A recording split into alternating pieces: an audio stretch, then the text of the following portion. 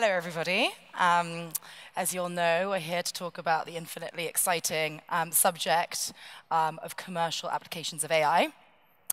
And even though this is a particular lens on AI, it's still a very wide-ranging and deep subject that gets more and more important by the day. So I'm actually going to have all of us sort of introduce ourselves and talk about what commercial AI means in each of our worlds. And I'm actually going to kick things off.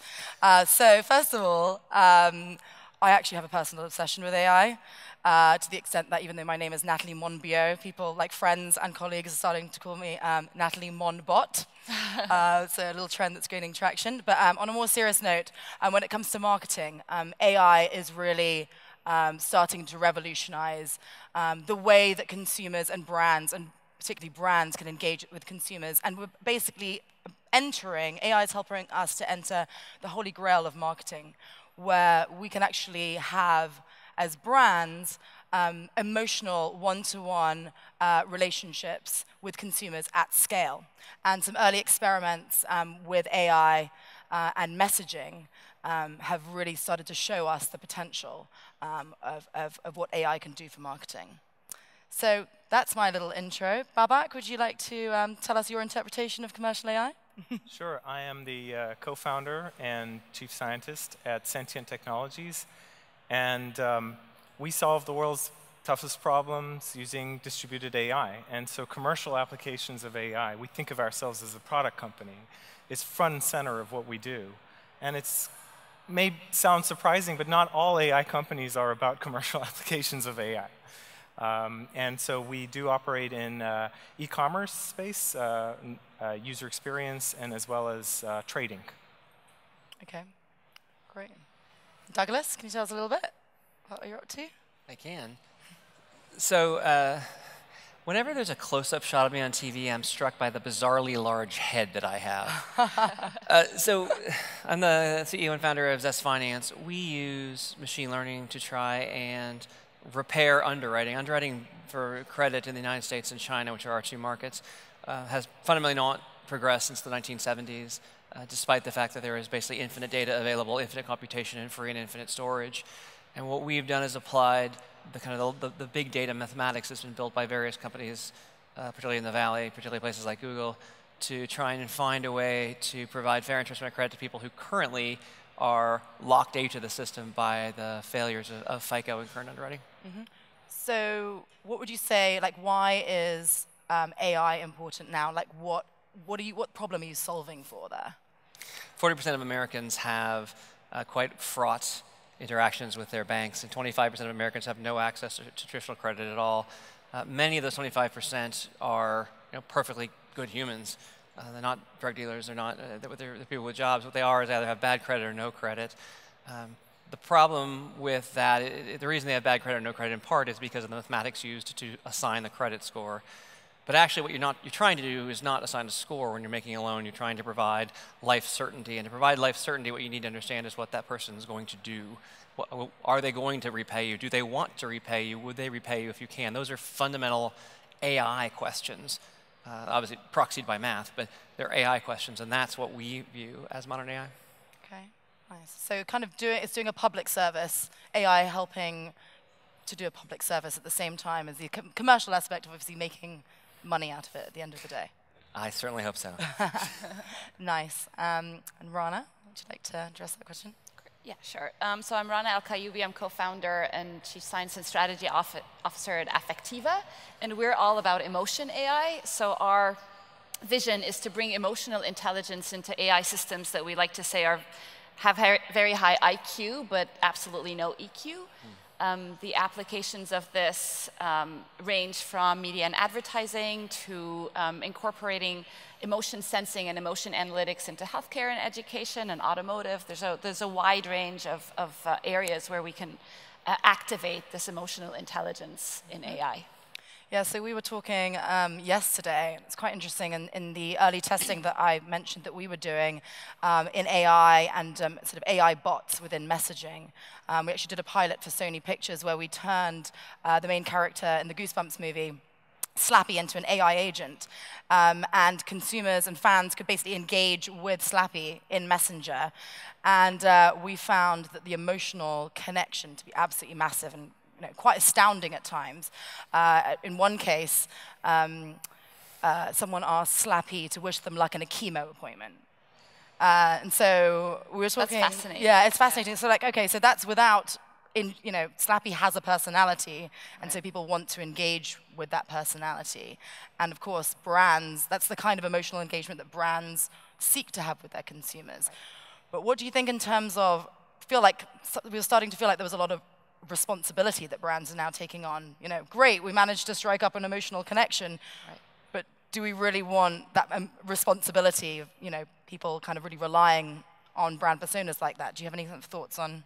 Yeah, absolutely. So obviously emotions are very personal to people, and as you said, if we start building these very emotionally engaging experiences that can respond to your emotional state in real time. So what we do is we provide people with the ability to incorporate technology that can sense your emotional state through your face and also through your voice.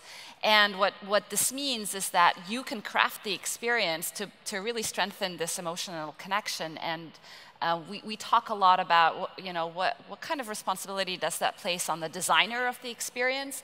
How do you incorporate empathy into that AI, into this AI system?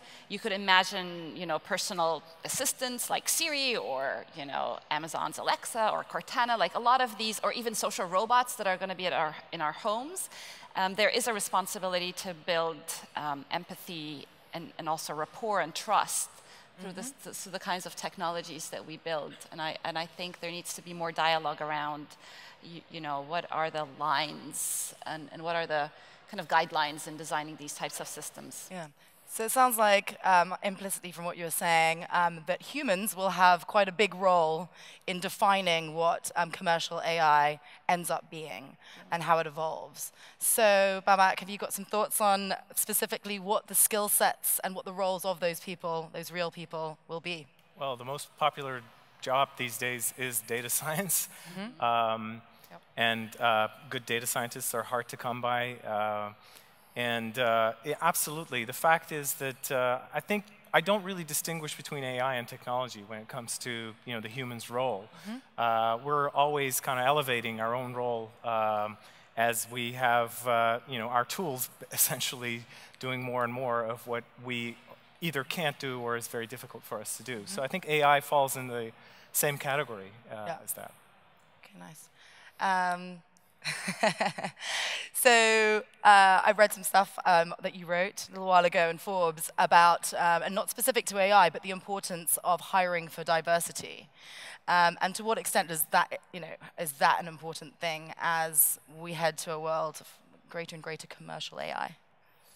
I hope we're headed to a world of greater and greater commercial AI. So stepping back to Google for a second, there were, obviously Google is famous for being completely automated and, et cetera. But there actually were a group of people who were called quality raters. And what they did is they would look at result sets and try to do a various set of measures. Happiness at 3 was the likelihood you'd get the right answer at 3. Happiness at 7, et cetera. And we would compare our results to other people. It was a way of understanding how well we were doing. And that was an input to the training. So even though we were an automated delivery shop and a large automated training shop, there's still people. And I think the last 30 years of AI have, I think, demonstrated pretty compelling that the machines are not actually going to go do things on their own without a bunch of help for a long time. So then that begs the question that you asked. I think, well, what does that help have to look like? We believe, as a matter of sort of not, a matter of faith, not just about AI, that you get better answers to the extent you get different kinds of people attacking the same way, the same problem, because they'll attack it all in their own way. You have to build some infrastructure for that to be true. You have to let people be safe. You have to let people be honest. I mean, there's a bunch of stuff you have to build. It's not enough to just drop people in a room. But part of the reason that we've gotten to unusually good results in Fintech is because although I have a data science team, I think only one of them has a degree in data science. Right? I've got psychology people. You've got computer science, you've got mathematicians, got a couple of computational geneticists. I mean, and they all show up with different mathematics and different view of the world and different questions to ask. And I think as a result, our solutions are far more robust. And that robustness is what has historically been lacking in traditional AI, which was needle-thin quality, but outside that needle, you got unexplicable results. And I think that's the breakthrough that we in AI have had in the last 5 to 10 years. So kind of related to that, do you think that as we kind of move into this world of more commercial AI, is it going to be a case of AI-assisted humans, human-assisted AI? Like, what kind of combination do you see panning out, Rana? So first of all, I'll just say I don't see it as human versus machine. I think there is a partnership. Yeah. Certainly in our work where we're training algorithms to read people's emotional states, it's definitely a combination of human-machine working together. We often use the algorithms and the deep learning networks to bootstrap some of the emotions that we're looking for, and then we use expert human coders to give feedback to the machine, and it's a loop. Yeah. And I think you can project that into the future. I think we're going to see more of that partnership. So it's a lot of augmenting human abilities. Yeah. Another example is we do a lot of work with autism, with individuals on the autism spectrum. And you can, and a lot of these people have trouble reading other people's social cues. So you could imagine like a Google Glass that can give real-time feedback to these individuals, and it really augments their social and emotional capabilities. So we see it as more of an augmentation and a partnership. That's interesting. So there's a lot of AI can be applied commercially to do good. But there does feel like there's some kind of like conflict in the words, something potentially slightly sinister when you think about commercial AI, especially when we're talking about people's emotions and we're talking about using AI to generate more empathy. But ultimately, it is for commercial gain. So how do those two things kind of sit together? Anybody? Babak? Yeah, I mean, again, replace AI with technology in that question. Why not use technology for commercial gain? I mean, it's capitalism. And oftentimes, we extend ourselves using AI. I mean, in our e-commerce application, for example, we tried using human-generated tags for what we were trying to sell in the UI, and they weren't as good as the AI discovered tags that distinguish between the merchandise. And simply because it seems like, for example, deep learning does mimic the way we see things and we observe the world, and so it's a better extension than us semantically going and tagging these things. So we had a little discussion with Doug with Douglas in the backstage about that. That doesn't mean that semantics and human-generated terminology and morphology is not useful, but in some cases, our AI can predict our preferences better than ourselves, even, and it's surprising in a delightful way. Yeah, so I tried their product, and it was I was looking for a boot, and it was a great user experience, and it's more efficient, and I was able to converge on something that I really like in a shorter period of time. Yep. So I think you're providing a more engaging user experience, and you're helping people be more productive. So I think there is a way to be helpful with a commercial AI system. Yeah, I mean, I think the question is a great question, and obviously there's a lot of historical context, right? So the notion that you can separate AI from technology, let's go back to the simple things, go back to the Industrial Revolution.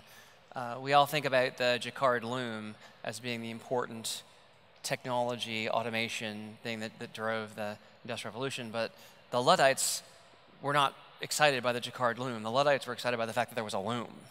So it's really easy for us, because of how we view the world, to see the AI, the mathematics, as the lever that matters, when in fact it is just the fact that change causes disruption.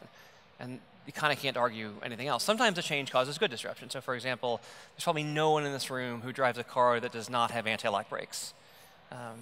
And yet, in the early 80s to late 80s, there was a lot of movement to ban anti-lock brakes because they got you farther away from the road as the driver. Obviously, that's was wrong-headed, and that's an example of AI that has saved millions of lives and was unpopular. I think so. There's 100 examples, I think, of what all of us have talked about, where AI clearly makes your life better. But it is incumbent on us, it's incumbent on all of you in the audience to think through the fact that change always hurts someone. And what do we as a society And what do we as people who are making healthy profits off of AI owe to the world to help those people who have been displaced by the technology that we build and sell? And I think that's a question that we don't tend to ask very often because it's extraordinarily uncomfortable. But that doesn't make it wrong. So to what extent do you think that we need to be transparent about when AI is in play? I'll start off with an example which I thought was really interesting where so a company, a startup that we work with, basically turned kind of celebrities into AI bots and did an experiment and then How did they tell the revealed. difference? What's that? How did they tell the difference? Well, exactly. So the consumer didn't know that it was an AI bot and then was told it was one and wasn't particularly surprised. So there isn't much difference on the answer to your question. But the thing that was interesting about that is they were actually relieved to discover that it was a bot, an AI bot, as opposed to the real celebrity. And this kind of like goes back to kind of people, how comfortable people are talking to machines in the sense of if you think about people typing out a search query in Google, people are prepared to ask Google things that they would never ask a real person. So I just wonder how you guys think that will play out in terms of these kind of AI-driven personas and how maybe we should be as transparent as possible because people will be more forthcoming and that will be a more honest relationship. I'd love to get. So I think there's a huge opportunity to leverage the way people just confide in technology. We've seen examples where, with avatar nurses and clinicians, avatar clinicians, people are more forthcoming about, disclosing that they have depression or that they're suicidal in a way that they would not do with friends and family or their doctors. So I think they're, again, it's a two-sided, it's a two-sided kind of whatever. It's tricky, right? Because now this avatar may know that you have depression. And does it disclose this to your doctor? Does it tell your mom? Does it tell your partner? So there's definitely a lot of ethical questions around this, but the opportunity to leverage the fact that a lot of people are, that are married to their devices and are intimate with their devices in a way that can really be helpful. I would argue that the presence of the persona itself does motivate users to use the system more. That's the case with Siri as well, even though the persona of Siri is really not the AI. It's a lot of like canned messages, meaning of life or tell me a joke. But that's what makes it delightful and pleasant. People know that Siri is not a person, but they forget. And I think it's critical and important. In the case of Slappy, actually I'm not going to tell you about that, but do join our roundtable discussion at 3 p.m. if you would like to continue talking about this and ask any questions. Thank you very much. Thank you.